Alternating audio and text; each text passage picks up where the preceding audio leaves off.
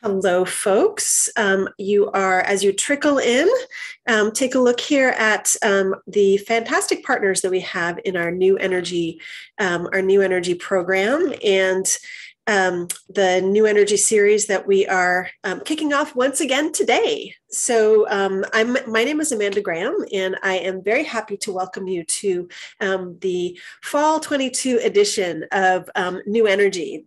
This series was launched 3 years ago as a platform for young energy and society scholars to share their work. And as a result of that, not only do they share their work with each other, but also with us. The series is a wonderful way to stay on top of some of the upcoming developments of young scholars in the energy space. And we've also been really thrilled to develop the beginnings of a community among these young scholars. We convened about 20 of them here in Hanover, New Hampshire in June for our very first New Energy Summit. And one of those New Energy Summiteers was our speaker for today, Jessica Dunn. And I am very pleased to introduce Jessica. Jessica, who is the very newly minted Dr. Jessica Dunn. She finished her doctorate last month in energy systems at the University of California, Davis, and she has joined the Union of Concerned Scientists as a senior analyst. In her past record, Jessica was a co-facilitator for the California Lithium-ion Battery Recycling Advisory Group, as well as a private consultant for the IEA, the International Energy Agency. She's also been an analyst at 3 Degrees, which is a firm that's near and dear to our hearts. One of our board members is one of the co-founders of 3 Degrees. Jessica has also been a fellow at the Breakthrough Institute and a renewable energy operator of wind energy in several regional markets. So she really she knows energy from nuts to bolts and everywhere in between. Her master's degree is from the University College in London in economics and policy of the environment and energy. And with that, Jessica, I would love to hand things over to you for your talk on lithium-ion battery material circularity. Welcome all, welcome Jessica, and take it away. After Jessica speaks for about 30 minutes or so, I'll come back to moderate folks' questions. If you have questions throughout the talk, please throw them into the Q&A, and we will get to them when we have our open session. Jessica, over to you. Thank you, Amanda. Let me share my screen. There we go. So thank you for that very generous introduction. I will be talking, as Amanda said, about lithium-ion battery material circularity. And you already heard about me, but I do a lot on batteries, and I'm continuing that work for my PhD. So I'm very excited to kind of share the field in general. Today, I will be going over kind of what is battery material circularity, why it's important, and then also talk about current policy development, both at the federal and the state level with a focus on California. So let's start with basics. I, in my profession, really dive into would say the impacts of electric vehicles, the negatives, but I like to first start with the positives so that we're all kind of on the same, we have the same basis of understanding. So why transition to electric vehicles? Why transition the transportation system, away from gasoline? The first, I think, probably obvious reason is to decrease climate change impacts. So you can see on this chart to the right, the EV is battery electric vehicle, and ICE is internal combustion engine. There's just a lot lower greenhouse gas emissions over the life cycle of these two vehicles from an electric vehicle. There's also no local pollutants from electric vehicles. So these local pollutants lead to asthma and other health problems, and are really, they really impact kind of low income communities that are located near a lot of transportation routes. So that's something we really want to see a change in. Thirdly, there's reduced dependency on oil. So these are 3 just like high level reasons to transition to electric vehicles, and why this is a good decision, for our system. So with that transition, there will be a lot of batteries needed. So this means there will be a very big increase in demand for light duty vehicles. We're talking about like passenger cars, as well as heavy duty, so commercial trucks, buses. This is something that, you know, to a scale that we haven't seen before for batteries, much larger than anything for consumer electronics demand. And with that comes the need for increased materials as well. So we're talking about cobalt, we're talking about nickel, we're talking about manganese, we're talking about lithium. Those are the kind of critical materials that you've probably heard about, you know, in the news or highlighted when we're talking about batteries. But we're also going to need more copper and aluminum as well. So with that increased battery demand are hurdles to overcome. The first of which are EVs are material intensive. They require a lot of these critical materials, kind of like I just stated. The mining of those materials have environmental and social impacts. So, you know, one issue that's highlighted a lot is the human rights violations that happen in the Democratic Republic of Congo when cobalt is mined. There's child labor associated, there's pollution, there's displacement, corruption, conflict. But we also hear about this in the US, right? There's a lot of pollution and conflict with Native Americans and local communities. Thirdly, there's also a bunch of vehicles reaching the end of their life that must be handled differently than internal combustion engines. So we haven't seen a big wave yet, but there's a very big network set up to deal with internal combustion engines, to dismantle them, to reuse the parts, to recycle them. And this will look very different for EVs, just because the battery must be, you know, dealt with differently, just due to safety and due to the technology, and it must be recycled in a different manner. So this will be different parties handling the batteries. Luckily, there are paths to kind of reducing these impacts and these getting over these hurdles. One of which is material circularity. So when we talk about material circularity, we're talking about repurposing batteries. So taking batteries out of an EV and giving them a second life. That's here on the side of this circularity diagram. We're talking about recycling the batteries eventually so that we can recover those materials that are in them. And then we're talking about using that material that's recovered into the manufacturing of new batteries. This is, you know, a process that can continue and continue and continue, and it makes it so that we don't have to mine additional materials. And with that, another way to reduce impacts is technological innovation. So innovating batteries so that they use less materials, and so that overall we can basically stop mining at some point.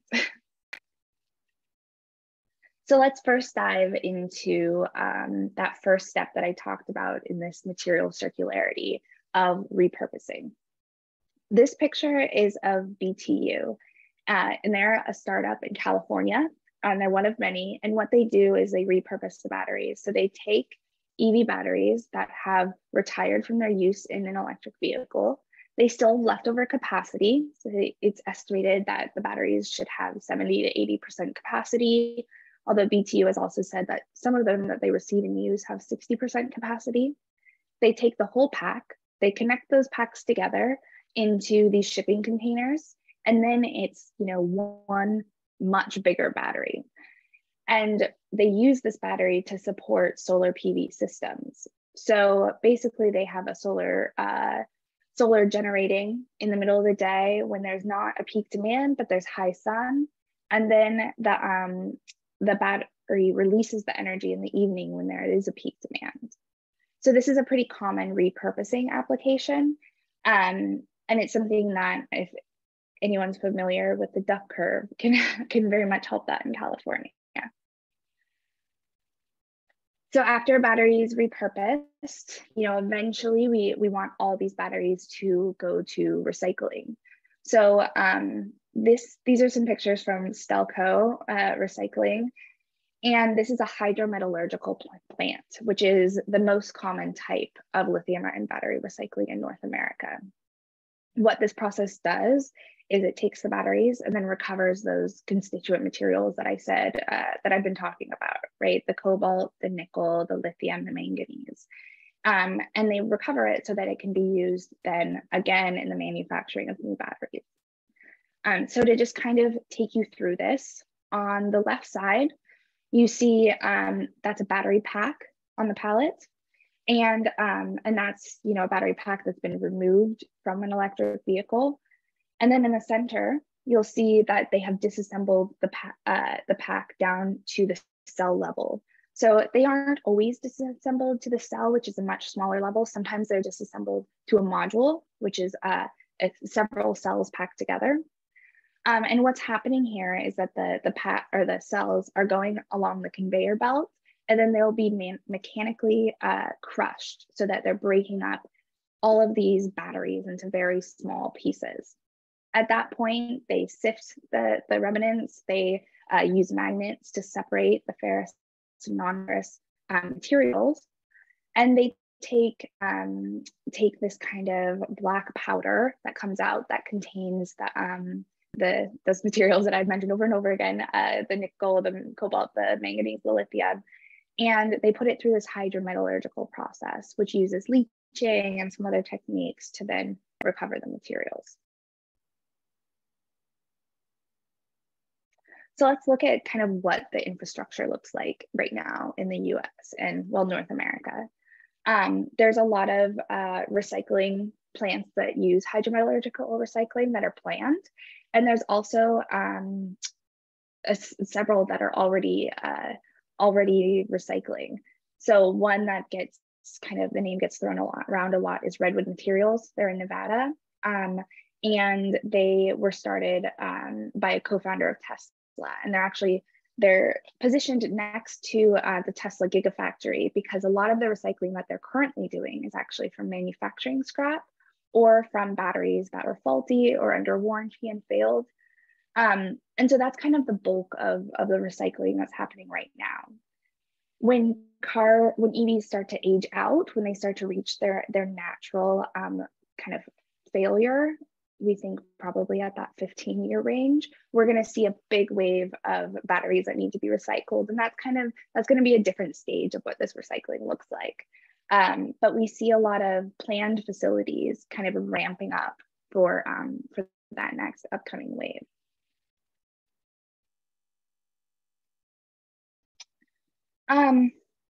So this next, I think, natural question is how much of US demand can be met with recovered supplies?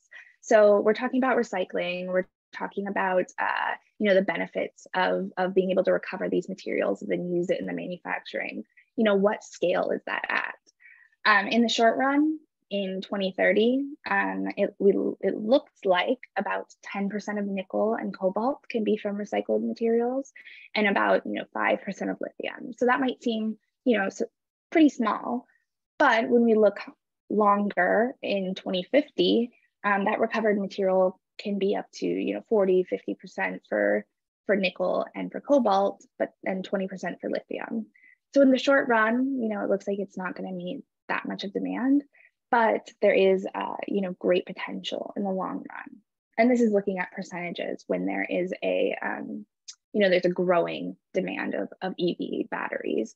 And this is also taking not taking into consideration technological innovations such as solid state batteries, or those batteries that we hope to see in the future that use less material per energy delivered, also called higher energy density. So I've been talking about these benefits of recycled materials, the benefits being displaced mines materials, lower environmental and social impacts, as well as like a local source, despite the lack of local reserves. But I want to kind of give proof to that. This is from a paper that I recently wrote, looking at the difference between the recycling emissions and the emissions from mining. So that's what's called avoided emissions here, and that is green. So the recycling emissions, there are some, mostly due to energy and also from the chemicals that are used in the processing of hydrometallurgical. But we see that the net emissions is negative, meaning that if you use recycled materials, you are saving a lot of emissions over if you are going to mine those. And that's looking at CO2, that's looking at SOx, and that's looking at NOx. So kind of transitioning away from what the process looks like and kind of the research that supports it, let's talk about how policy is supporting a circular battery economy. This is something, Amanda mentioned, I was part of a advisory group co-facilitating for California, and this research is really coming from there. So federal policy is mostly funding of research and development. There was some money put in there for the bipartisan infrastructure law. There's been money in the past that's gone to RECELL, which is, collaboration with Argonne National Lab that researches recycling innovation. There's also critical material sourcing requirements, part of the Inflation Reduction Act, which includes critical material sourcing and manufacturing requirements from the US. Those sourcing requirements allow for recycled content to be met with them if it's recycled in the US. And there's also an extended producer responsibility task force that is part of the bipartisan infrastructure bill. But it's unclear if this includes EV batteries or if it is just looking at consumer electronics, which would definitely be disappointing. So let's look further at the state level policy, something that's near and dear to my heart. The California Assembly Bill 2832 in 2018, it was passed, and basically what it did is it convened a group of stakeholders within California, which is called the Lithium-ion Battery Recycling Advisory Group. And they were tasked with coming up with policy that could lead to as close to 100% as possible of lithium-ion batteries to be recycled within the state of California, and to give these recommendations to the legislature. So the report was released in, I think it was March of 2022, and it had some, I think, well, I may be biased because I was a co-author, but I think it had some very valuable information in there, which I'm going to share. The primary outcomes, so basically what they came up with as policies that should be enacted, were mainly to define the responsibility of the battery at the end of life. So who is responsible for recycling the battery and covering those costs? They also were concerned with increasing access to battery information throughout the life cycle, making sure that we support the end-of-life industry, so repurposing, reuse, and recycling, and help that get off the ground, and to increase the safety and efficiency of reverse logistics. Reverse logistics refers to taking the battery from where it reaches the end of its life. So if an EV owner has it and it dies and it can't be fixed or anything like that, the reverse logistics would refer to that collection, the sorting of where the battery should go, and then also the transportation to that destination.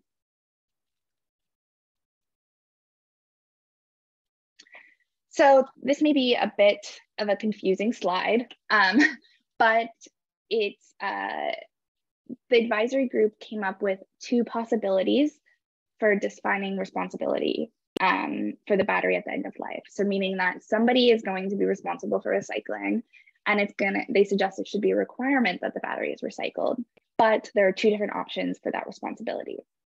The one on the left, core exchange and vehicle backstop, this was recommended by the auto industry, and what they think is, and which was voted on by the advisory group, is that the auto manufacturer is responsible for the recycling of the battery if if somebody calls them and the battery reaches their end of life. But if the battery or the vehicle is acquired by a dismantler, and the dismantler removes part of the vehicle, then it's the responsibility of the dismantler to make sure this battery is recycled and pay for those associated costs. The other recommendation was this producer take back, and that is that the auto manufacturer is responsible to ensure the battery is recycled, no matter what. Both of these were recommended by the group, but the producer take back was not actually voted on by the auto manufacturers, which is, I think, an interesting tidbit of information. So part of what the advisory group did is identify barriers and then basically suggest policy. And I kind of first want to go over these barriers. So one was the access to information. They identified that the information throughout the life cycle, meaning the battery state of health when the owner has the vehicle, the battery characteristics such as the chemistry and the capacity, the state of health once the battery is retired, and instructions on how to remove it, is something that is necessary to efficiently transport, reuse, and recycle batteries. So with that, they recommended policies to address these information needs, one being a physical labeling requirement. This here on the right is kind of an example of that. A digital identifier, which is the QR code here, just to give more information beyond what a label could do.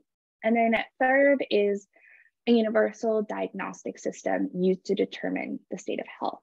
So this would mean there would be the capability for a technician or for a repurposer to kind of plug into the battery and understand, what is the state of health? Is this, does this have good capacity? What kind of efficiency does it have? And this would really help for, the end of life, for them to determine if the battery should be reused, if it should be repurposed, or if it's just not safe to do those things and the battery should be recycled.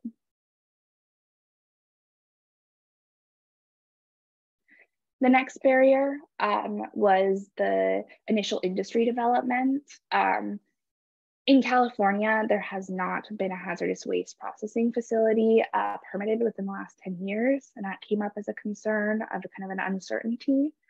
There's also upfront cost to recycling, and there's a concern about the cost competitiveness of reused and refurbished and remanufactured batteries. It's pretty expensive to do the testing to determine the state of health of batteries. And because of the time span of that, the used batteries aren't discounted to an amount that is always good for a consumer to choose a reused battery instead of a new battery. So the policies that were recommended were recycling incentive packages, as well as expanding the state funding for that is provided for people who want to purchase stationary storage batteries as kind of a grant, to expand that to used batteries. So that was kind of an interesting suggestion. And Repurpose Energy is a repurposing company that actually came out of UC Davis, and this is a picture into one of their stationary storage batteries. You can see a bunch of modules are stuck together, and it's in a shipping container. Kind of interesting looking. The next barrier was efficient reverse logistics. So there's safety risks associated with transporting batteries, especially if we do not know if they're in good condition. There's a high cost of transportation. Transporting the batteries at the end of life is about 50 to 60% of the recycling costs. And then last, the location of EVs at the end of life is unclear because there is not an efficient system set up. It's unclear if these batteries are, sitting in a garage, if they are being collected at dealerships. It's kind of unclear at the moment. That's something that needs to be figured out. So recommendations really centered around making sure that all dismantling facilities are licensed so that they're practicing dismantling of EVs in a safe manner. There's also a lot around, developing training materials for people processing these batteries, as well as supporting research and developing better collection and sorting infrastructure and networks. Last, there's also a suggestion that the federal government update and clarify universal waste regulations. So at the moment, if a battery is removed from a vehicle, it is considered hazardous waste, no matter if it's in good condition and is going to be reused and repurposed. So that adds additional costs, but that's something that has to happen at the federal level and not the state level. So the group did not recommend any of the circularity policies. This was personally I found very disappointing. These circularity policies were recycled content standards. So that requires a certain amount of materials in the manufacturing to come from recycled materials. This is something we see for newspaper, for plastics. Another one that was not recommended was design for disassembly or recycling. So that's considering the disassembly in the design of the batteries and the EVs. That's something that is, required in China and in the EU. There was no recommendation to report the recycling and repurposing rates. There was no minimum material recovery requirements. So that's for recycling. There was no requirements for minimum material recovery. And last, there was no requirement to have third-party verification of the environmental social standards of recycling and of the recovery rates. So, I think the big question is why weren't these recommended? They weren't recommended because many people felt that this is a growing industry and it's kind of in its infancy, and there shouldn't be any barriers to developing that industry, be that the EV industry or the recycling and repurposing industry. But I think there's another kind of clue as to why that was recommended as well. This is the advisory group membership. So it was a pretty good split between different types of stakeholders, public interest organizations, automotive and battery industry, waste management, government agencies. And the policies that were recommended had to have at least 50% of membership vote. So as you can see right now, automotive and battery industry and waste management industry represent a little over 50%. But voting members of the advisory group looked very different. The government agencies here on the left recused themselves from voting. So the makeup of votes was very industry leaning, the automotive and battery industry and the waste management industry. And the public interest organizations and some of the waste management were the only ones that voted for these circularity policies. So that kind of defines that vote. Well, I hate to end on that note, but yeah, thank you for listening, and I'm here to answer any questions. Jessica, thank you so much for this really interesting presentation and deep dive into lithium-ion circularity in EVs. I learned a lot, and I'm interested in learning more as we go forward here with some Q&A. So we had a number of questions come in before today's panel, and then questions are starting to come in the Q&A. Thank you, folks. Please keep bringing those in. And a couple of them sort of call for a little bit of a basic review of EV batteries and their length of life. How long does an EV battery typically last currently? You mentioned that typically they reach an end of life in that application when they're 60 or 70 or 80%, not 60% depleted, but 60% capacity still available, if I'm understanding correctly. And why is that the case? So a little bit more detail on sort of that introductory technology piece would be great. Yeah, great question. So let's start with kind of the first EVs that were out there, like the Nissan Leaf. Those technologies had smaller batteries. Those EVs had smaller batteries, and they had a shorter lifespan. So they had a lifespan of, I think it's estimated to be about 8 years. The reason for that had to do with a cooling system that wasn't working quite well. And also because with smaller batteries, they're cycled more often. And so the more you cycle the battery, the faster it degrades. The batteries in newer cars like Tesla, right? They're 100 kilowatt hours. They're huge. They will take you, I think it's like 300 to 400 miles. These batteries aren't being cycled as much, so they aren't degrading as fast, because when you drive your car, you're typically, going a shorter distance than 100 miles. And at that point, you're not depleting the battery all the way and then charging it all the way up. So it's estimated, and again, these are very much estimates, that the EV battery will last the length of a normal car, so something like 15 years. It's again estimated that these batteries will have about 80% capacity when they're retired. And we've talked to BTU and they say, no, we've gotten batteries even down to 60%. So this is very much a range and very much what is consumer use and what is consumer preference. And you're totally right, Amanda, when you're saying that, the 60% is the amount of capacity left in the vehicle battery. And so when it gets repurposed, this is a different application, right? Where it doesn't matter how big the battery is. So just because it's got lower capacity and it's still this large battery, that's okay, because they're out there, next to solar PV fields. And at that point, they're using them, I think, until they feel they're not safe anymore.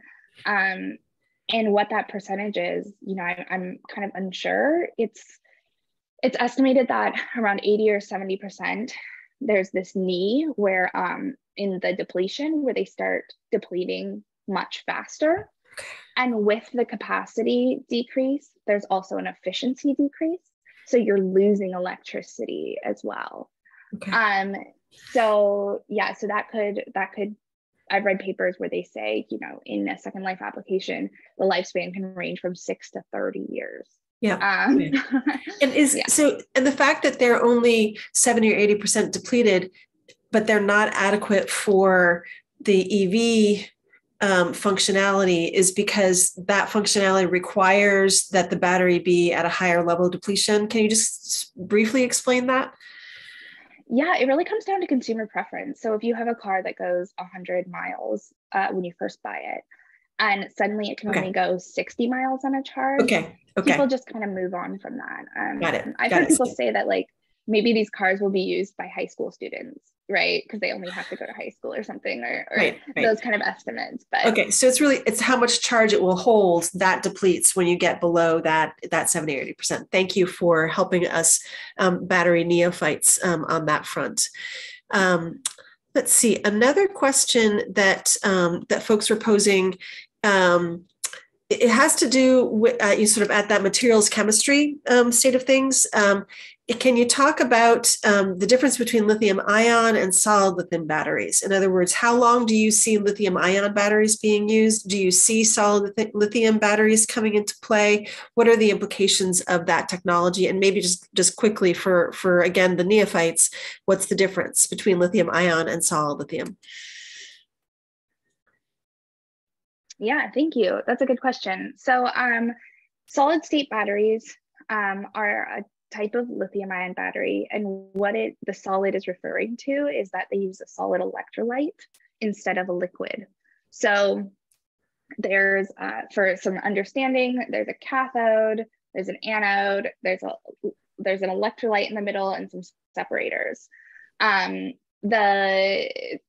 electrolyte, if there's a leak, this could lead to an explosion. So that's kind of where the danger comes from as well. The solid means you're using some kind of ceramic for that electrolyte, which means that there's also no risk of fire, which I think is kind of an interesting tidbit. But what it also makes it so that the energy density can be higher within the battery. So energy density means that there is basically less material needed to supply that energy. And this is great, right? Because then we don't need as much materials. We don't need to mine as much materials. And so I think that's a very big opportunity for the battery space to kind of become environmentally and socially better. There's some startups like QuantumScape that has a deal with Ford, and they say that in the next couple of years they're going to be coming out with a prototype. I have yet to see it, but I really hope it comes out. Yeah, and it also, because it's a solid, it allows for different chemistries to be used. So you could use lithium as in there as well. So would that have significant? It seems as though that would have significant implications on the materials side, right? In other words, if we're going to solid lithium, I'm imagining that means that our demand for the lithium material will go up, as opposed to some of those other metals that you were talking about in the recycling process. Yeah. So if we use solid state batteries, right, because of the energy density increase, we would actually be using less like cobalt, less nickel, less manganese. Right. And so that's a good thing. There could be some increase in lithium usage, but it's kind of just like a trade-off, and it seems advantageous at this time. Do you see any materials scarcity issues? You talked about, you flagged the issues of sourcing of materials, which would persist, until we have policies that put those ensure that we have, safer mining processes. But do you see any simple materials issues if we shift to a solid lithium pathway? In other words, the sourcing of how much lithium do we have that's available, and who is in control of that resource? Yeah, I don't see any lithium scarcity issues. There's enough out there, I would say, and that's been, reported that we can definitely mine the amount that we need until I think 2100 or something like that. And there's more, reserves being found over time, especially with the price increase. There's some really interesting projects happening in the US. So I don't know if you've heard of Lithium Valley, which is near the Salton Sea. And they are a new potential mining development, which would use the geothermal plants that are there and build some more to recover lithium. And this is a lot more environmentally friendly lithium recovery than what's currently happening in like Chile or Australia. And it has yet to be demonstrated, I think, at scale. And they still have to go through the environmental regulations and permitting process. But I think there is big potential there to provide kind of a lower impact lithium. And there's a lot of lithium there, a lot. So I think they've predicted that it's like enough to supply the whole US kind of thing. So it's okay. Great. So I'm going to do one more sort of technology-oriented question, and then I'm interested in shifting a little bit to the policy implications that you were discussing. Adam Knowlton Young asks us, or states that the upsides of EVs in controlling climate change are contingent on the quality of electricity in the grid that feeds those batteries. And Adam, yes, you are quite right that the source of electricity is not a neutral source, right? It is. It depends on how you create that electricity, right? Whether your energy is clean and green or less so. And so he asks, if we're using dirty energy, then we have to think about both the cost of mining plus the cost of using that energy. For example, if it's coming from a coal-fired power plant instead of from a solar farm. Given issues with the circularity policy on batteries, what does that leave us for net gains in the anticipated surge in demand for EVs and batteries, right? So if we're looking at this at a more of a systems perspective, how would you characterize the net gains for EVs given the sort of changing state of the energy sources on the grid and the differences from location to location? Yeah, that's a really good question, and something that comes up a lot in in this field. So there's actually a report recently put out by the Union of Concerned Scientists called Driving Cleaner, that has a very good graphic that I will send to you maybe. And so basically, EVs are still a better alternative when considering the whole life cycle impacts, including the mining and all those associated and processing and shipping and everything, than the gasoline vehicles for, I think, pretty much everywhere in the US, taking into consideration the grid. So the only place that I think that didn't hold true was an island by Hawaii that only ran off diesel generators. So that really demonstrates, I think, that, we don't have to have a perfectly clean grid for them EV batteries to be a better source. And I think, as the grid continues to become cleaner, these EVs are even more advantageous. And there's also, other benefits besides climate change, particularly if we look at like local pollutants. So pollutants that people are inhaling directly, like particulate matter, and how those really impact a lot of low-income communities because they're centered near highways, near freeways, where a lot of this like large truck transportation happens. And though breathing that in is really harmful for asthma, for cancer, those kind of issues. So yeah, I would very much recommend looking up this Driving Cleaner report by UCS, because they have a graphic with a map of the US, and they have the EV miles per gallon equivalent for electric vehicles per state, which is very cool. So it ranges, I think in like Washington State I looked at, and it was 100 and something. And so that's definitely great. Great. Thank you for highlighting that resource, a good one. Leopold Peisler asks, do you think that the U.S. recycling industry, and I presume we're talking about battery recycling industry, might fall behind the European or Chinese recycling industries? My understanding from you is that it already is behind, right? So we might want to talk a little bit more about that. Because in those jurisdictions, the recycling industry is basically imposed, right, by mandating it. So talk a little bit again about the contrast between the state of EV battery recycling in the United States versus the state of that in the EU and in China. Yeah, Leopold brings up a very good point that the European and Chinese governments have much stricter standards than the US has. Not even much; they have recycling standards, and the US does not. Right. And so this is that's huge. But I've been actually pretty surprised by the recycling development within the US within the last 2 years. 2 years ago, when I was doing my PhD, I kept saying we really need to grow our recycling industry. We need to get on this. We need to start thinking about it. And then over the last 2 years, there's been all these announcements about recycling infrastructure development. And so I think that is great. And I think it shows that there's probably going to be positive economics in it. But is it going to be enough? And are we going to be to the European and Chinese level?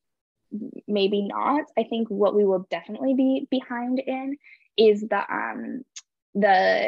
amount of recycled content that we're using in our batteries, because we don't have any requirements for that. And also the greenhouse gas emissions of our manufacturing, because the European Commission, they have a battery policy that they have announced, and it emphasizes those environmental standards and making sure that the process is clean and circular, and not just looking at the battery end of life, but also looking at the manufacturing. And so that, I think, is where we will be very behind in the US battery policy. The US is more focused on recycling industry development through funding. Okay.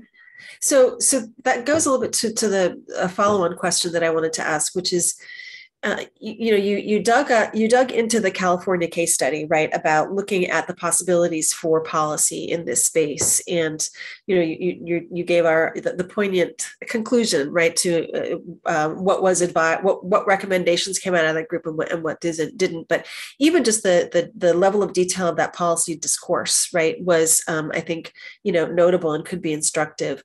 What do you see as the potential or the possibility for that level of conversation taking off at the federal level? I mean, you had one slide that we breezed over pretty quickly, right, on federal level policy. How do you envision the prospects for that policy conversation moving into the national space? Yeah.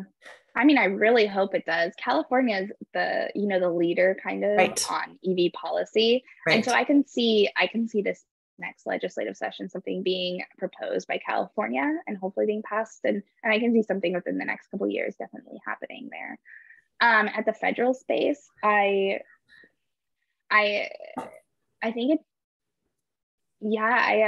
I hope it does. And I think it could get started by this task force that was created by the bipartisan infrastructure law. Right. If that task force includes electric vehicle batteries, but that's kind of to be determined at this point because of the way that it's written.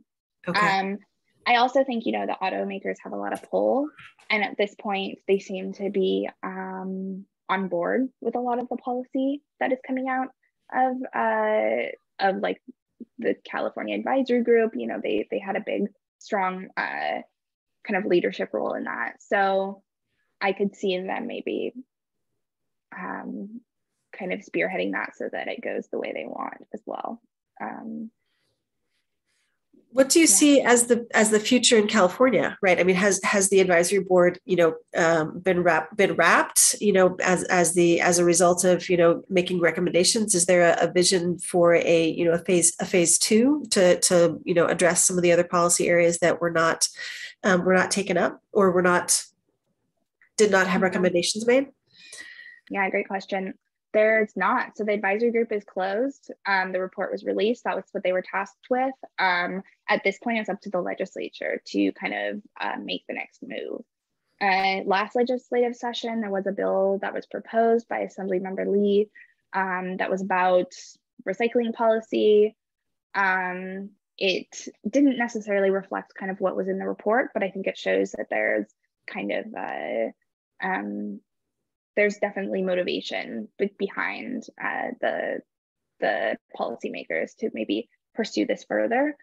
And I also think it's kind of a bipartisan issue at this point, just because material recovery and material criticality has been such a big part of the discussion around electric vehicles, both like at the state and federal level. So next steps are to be determined, and hopefully they go somewhere. Got it. Okay. Well, and I'm sure you'll be in the mix from your UCS perch as that goes forward. What would you have us look for in the IRA, right? As the IRA gets deployed and sorted out, what should we look for in the rollout of that bipartisan bill in the electric vehicle space? There's definitely some material requirements for the electric vehicle tax credits that are a bit uncertain at this point. It's uncertain if the automakers can reach them. There's kind of some language that they're trying to decipher. So really just looking at what lawyers and policy makers are saying that those requirements actually mean and what that will look like for the future. One thing that I really think is cool in the IRA is that there is a tax credit for used EVs. Again, the details need to be fleshed out, but I think that is such a great step forward, just because, used EVs, they can go to a different clientele. I know maybe I could afford a used EV, right. Especially, and so these I think that is something new and something really exciting. I really appreciate you raising that point. I mean, I think when we talk about energy and environmental justice, one of the core tenets there we want to think about is access, right? Who has access to what kinds of technologies? Who has access to technologies that are cleaner? Who has access to technologies that improve their own, energy bill, right? Reduce energy poverty. And I think that EVs is one of those technologies that if it remains at the level of multiple tens of thousands of dollars, then the savings from that, right, the economic savings from that are not available to populations who cannot afford that. So I think that the opportunity for exploring and understanding the possibility for credits for used EVs is a real potential, right, for something that could open up, right, that technology to a whole new demographic. And so I appreciate you calling that out as one of those things to watch. So we're running down here on the top of the hour, and I have sort of two questions for you. One is, what's next for you on your research pathway? So at UCS, what sort of issues or questions with EVs may you bring forward in your work, or what new topics may you be interested in exploring? What's next for your research portfolio? I love that question. Yeah, so one question that I kind of finished recently in my research was looking at if batteries with high cobalt content should be repurposed, or if they should go directly to recycling. So looking at that from an environmental perspective on how good is our technological innovation at the moment. And this is something that's kind of been discussed by recycling companies. So the reason for that question comes up is because? It's because right now the batteries are being engineered so that they have lower cobalt content. And cobalt is a material that's pretty environmentally and socially impactful. And so we want to decrease that. Okay. And and so if we have a high cobalt battery and we're manufacturing a low cobalt battery, should those batteries be repurposed? Right. And I did a life cycle assessment. And so I looked at just the environmental impacts. And the findings were that, so far, based on like best available knowledge, the batteries should be repurposed before they're recycled. But that doesn't take into account social impacts, because that is very difficult to account for. But I think somebody should look into it. So that was the research question that I had. My work with UCS is going to be a lot of education to California stakeholders and legislators and policymakers around what are the issues with batteries and what policy should we do going forward. So yeah, my role really will be a lot of similar talks to this, but to different groups. Fantastic. Well, we appreciate you using us as a learning and guinea pig. Thank you for that. Sure. Our pleasure. Okay. And my very last question for you really is, sort of on the big picture level, what parting comments would you have for us, as somebody who has immersed herself in, batteries, EVs, recycling questions, circularity? What big picture takeaways would you like us to have, from this conversation as researchers, as citizens and consumers? You have the floor. What should we really take away today? Yeah, thanks for that. I think the biggest takeaway is, that people are thinking about the issues of material sourcing and of dealing with batteries when they've reached their end of life. And I think that's encouraging, and it shouldn't hold people back from purchasing EVs and supporting EVs.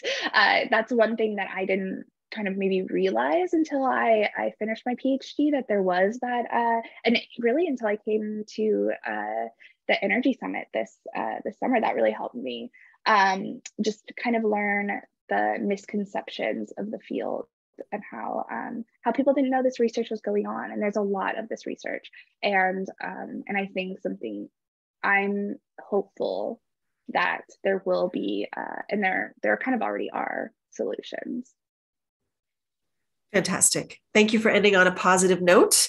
And thank you so much for joining us today. We have really appreciated having this window into a critical aspect of our energy transitions, right? How do we, this is part of how we transform transportation, which is a big and challenging area for us to move from where we are to where we want to be. So Jessica, thank you so much for being with us today. We really appreciate it. Yeah, thank you so much for having me, and have a good rest of your day. Thank you. And so, Stephanie, would you be willing to put up our slide of next upcoming events? This series will continue. The New Energy series continues. We'll be having 3 more of these seminars over the course of the fall. The next one 2 weeks from today with Bob Muezi, who's a PhD candidate at UMass Amherst. He will be focusing on electricity consumption and complementary infrastructure for small and medium businesses in Kenya. So tune in again 2 weeks from today, 12 to 1 for our next New Energy talk. If you are here in the Dartmouth area, in the Hanover area, we have a session, a seminar that will focus on unpacking the IRA, the Inflation Reduction Act. What will it mean for climate and our energy transitions? So tune in for that. Visit us in person for that. A panel discussion with Dartmouth faculty, and more upcoming energy events from the Irving Institute are at our website at irving.dartmouth.edu. Thank you so much, everyone, for being here with us today. We look forward to seeing you next time. Be well.